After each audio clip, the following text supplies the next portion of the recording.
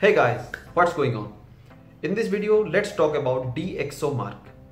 You might have heard about this word DXO Mark, but why we are using this DXO Mark and what is it used for?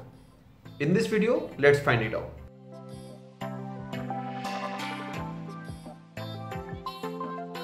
Before starting with the video, if you guys haven't subscribed to my channel, then go and hit the subscribe button for this kind of interesting video.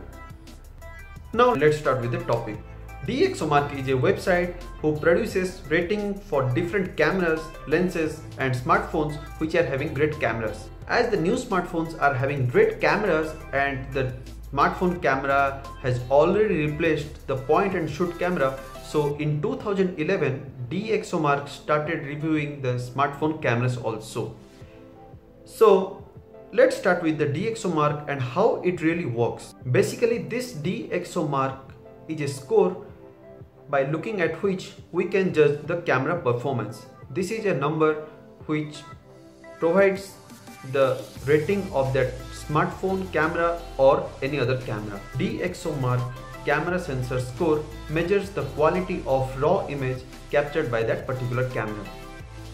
The overall score consists of three things: your color depth of portrait photography, the dynamic range for landscape photography, and the low light ISO for sports and action photography. Looking at these elements, it gives a score for that particular camera. Now let's talk about DXO Mark score for a smartphone camera. To measure the DXO Mark for a smartphone camera, we consider these elements.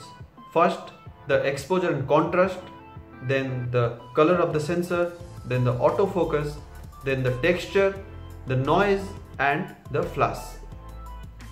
By looking at these elements, we can measure the DXO Mark for a smartphone still camera. But for videography, all these elements were taken into consideration with the stabilization of the sensor. The flash is replaced by the stabilization, and these factors were taken to measure the DXO Mark for a video in a smartphone. Recently, HTC has launched the HTC U11, which is the flagship from HTC for 2017, and this device is having a DXO Mark of 90, which is the highest for a smartphone till 2017.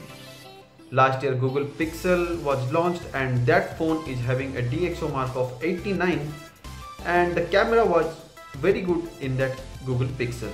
So guys, DXO Mark is just a number to measure the performance of that camera, which can give us a basic idea how that camera really performs. So that's it for this video guys. Hope you guys like this video and got a good knowledge about DXO Mark.